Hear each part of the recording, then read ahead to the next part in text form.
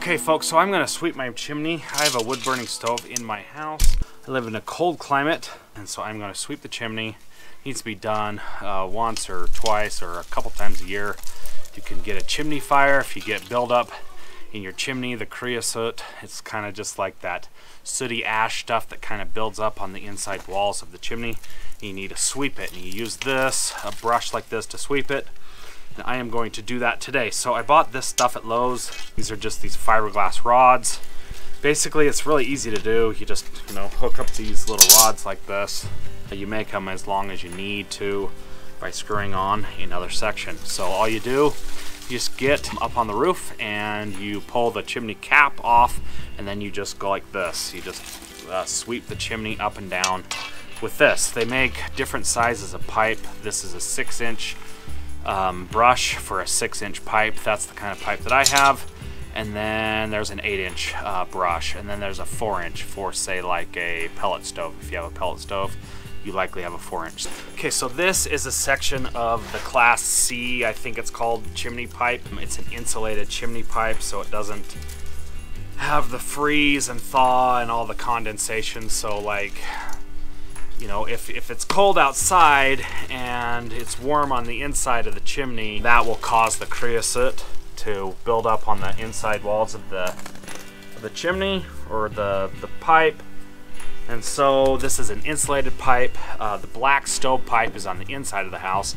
That stuff is not insulated. I have double wall pipe in my house, but I'm gonna just sweep this section so I don't have to deal with it up there. I'm gonna sweep it over here on the lawn. So to sweep the chimney, you just do this as it's standing up. This just happens to be a section that I took off. So you just take the end of the brush like this. Just put the brush down in there. Just sweep it like that.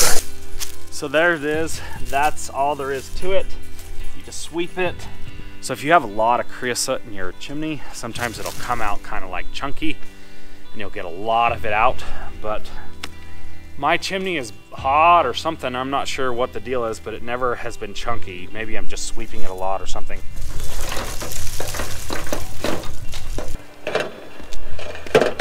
So this is one job I really do not enjoy doing, even though it's not hard to do. And the reason I don't like doing it is, one, I have to get up on the roof, which I don't like doing because I could fall off. And two, I don't like being on the roof because it ruins the shingles. And I have a couple of cracked shingles around here where I've had to sweep this.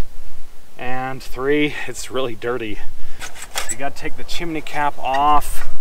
And if you can see, the creosote is kind of built up on the edge of here and on the inside of that cap right there. It's kind of built up a little bit. It's not too bad. So the cleaner the chimney, the better the fire burns and the better the draft you get. So it doesn't look too bad. So all you do is just stick the brush down in here like this.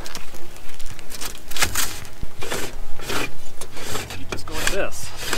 Same thing that I did out on the grass.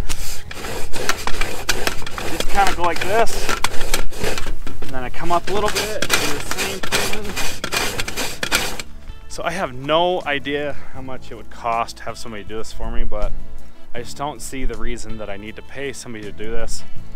Granted, I could fall off the roof, and that wouldn't be worth the $100 it costs or whatever to have somebody come do this, but I'm fine doing it. I enjoy doing stuff like this. Don't like being on the roof, but such is life, So I think I'm all the way down into the stove. So I'm gonna put one last rod on there. I think this is about 20 feet of stick that I've got here.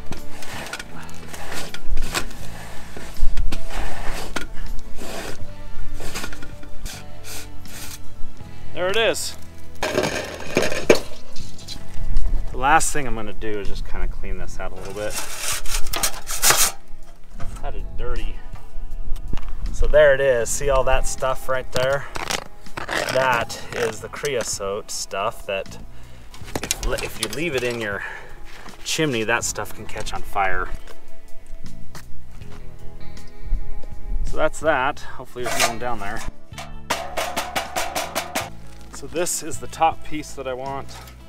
I want the cap on there so birds don't come down. I guess birds could just fly down, and I actually have had a bird in my wood stove before.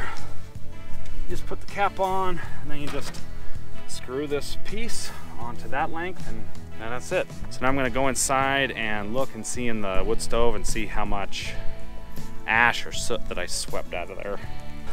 So really should have some kind of safety gear on, right?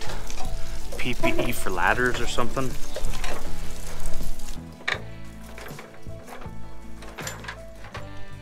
So there's the ash in there. You can see there's a fair amount, maybe like, I don't know.